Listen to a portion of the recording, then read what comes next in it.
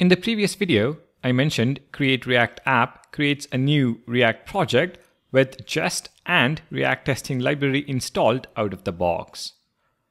Well, let me tell you, Create React App doesn't stop there. It also provides a sample test and a script to run tests in the project. Let's explore more in this video.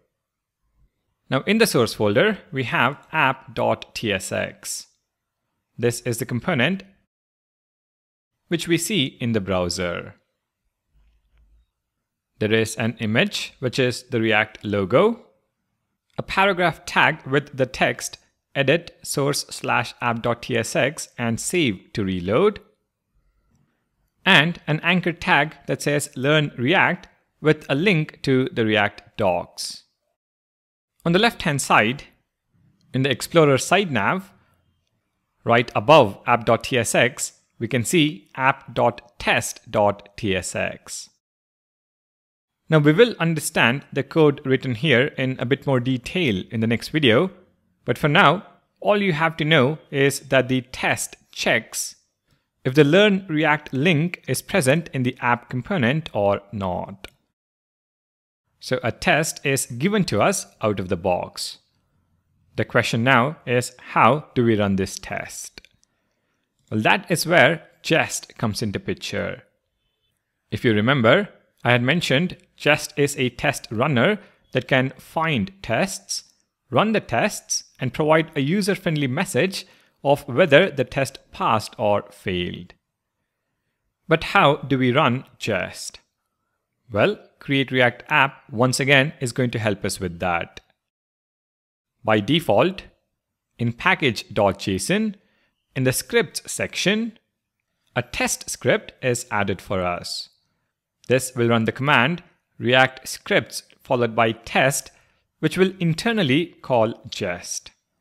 So all we have to do is in the terminal, run the command npm test or yarn test.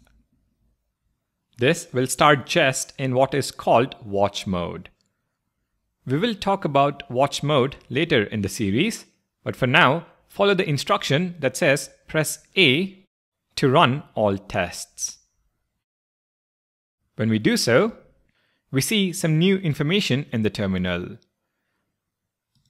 Jest was able to find one test, renders Learn React link, and was able to run that test. After running the test, it informs us that the test has passed. Congratulations, you have now run your very first test in React. To quickly review, we learned that Create React App provides a test file out of the box. The file contains one test to check if the Learn React link is present in the app component. We also learned that Create React App provides a test script we can use to run all tests in our application.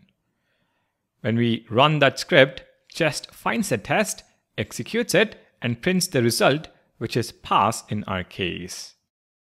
If this is clear, join me in the next video where we will learn more about the structure or anatomy of the test present in app.test.tsx.